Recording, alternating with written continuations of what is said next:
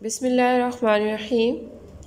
Assalamu alaikum and good morning to my all students. How are you all? I hope so you all are fine.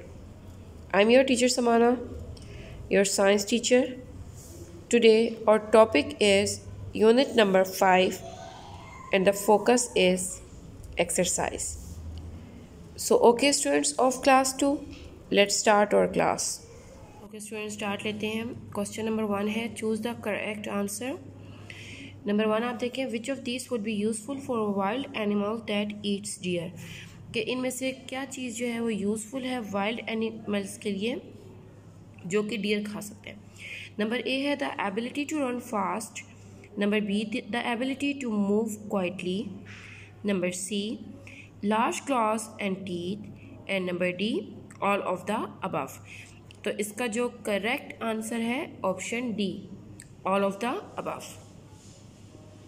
Number 2 है, which three of these can come from हैन, के हैन में से इनमें से कौन सी 3 चीज़ें आती हैं। हमने किसी एक पे नहीं 3 चीज़ों पे टिक करना है, ठीक है। हमारे पास ऑप्शंस क्या हैं, मीट, एग, फीदर्स, मिल्क। तो फर्स्ट जो 3 ऑप्शंस हैं, ये तीनों ऑप्शंस हमारे पास कहाँ से आते हैं, हैन से। Option A meet, option B egg and option C is feathers. Number 3 check करें, which of these animals is a scavenger.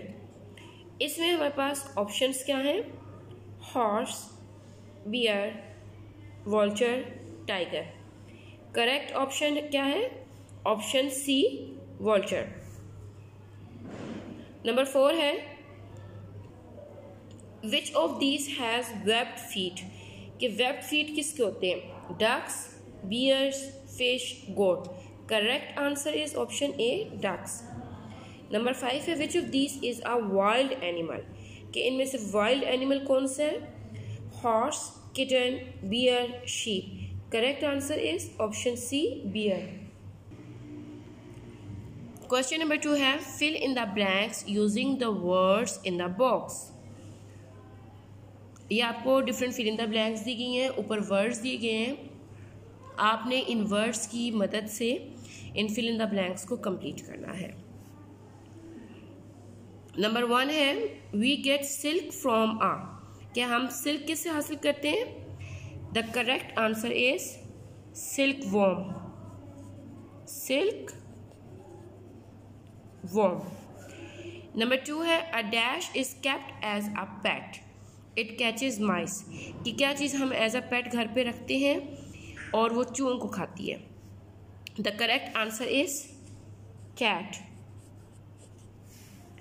Number 3, a dash Lay's eggs, कि कौन सी चीज़ इनमें से अंडे देती है।